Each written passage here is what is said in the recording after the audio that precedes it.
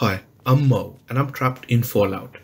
Today I'm going to show you how to use the Haley Repairs glitch, a glitch that you can use in the Point Lookout DLC in Fallout 3. In order to perform this glitch, you will need to make your way to Haley's Hardware. Haley's Hardware is directly northeast of the Homestead Motel.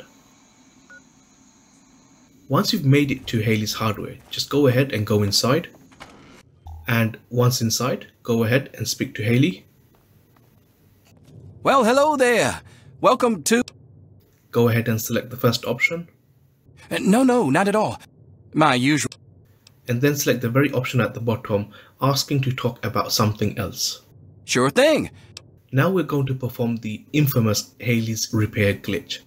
This glitch is simply that when we go and select something to repair, so let's go ahead and select the option to repair, then you will notice that he has a repair skill of something. In my instance, he has a repair skill of 16. The glitch is that every time we repair something and we exit Haley's Hardware and reload the save file that is auto-generated as a result of exiting his hardware store, if we reload that and go back in, his repair skill will increase by 5. So I am going to go ahead and repair the toy knife. And then I'm simply going to leave and I'm going to exit the store and then reload the auto-generated save file.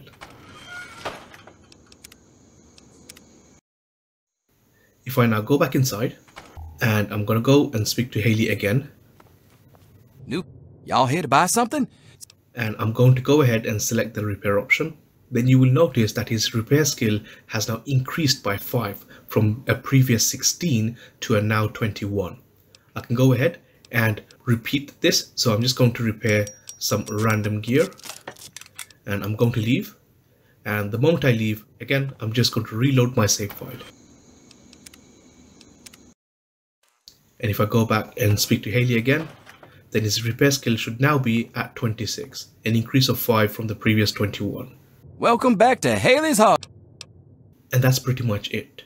So you can use this mechanic to effectively increase his repair skill all the way up to 100 and more or less sort of keep it there. You can use this to repair all your gear with ease. Now, on the assumption that you do repair all your gear, you can actually get your money back.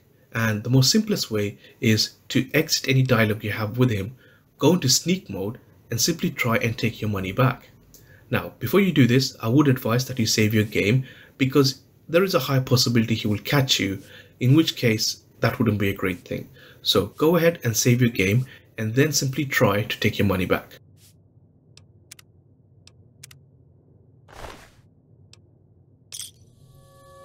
And just like that, I have been able to take my money back and I did not get caught in the process.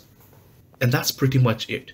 This is a really effective way of repairing all your gear whilst you are in the Point Lookout map portion of the DLC and being able to get all your money back as well.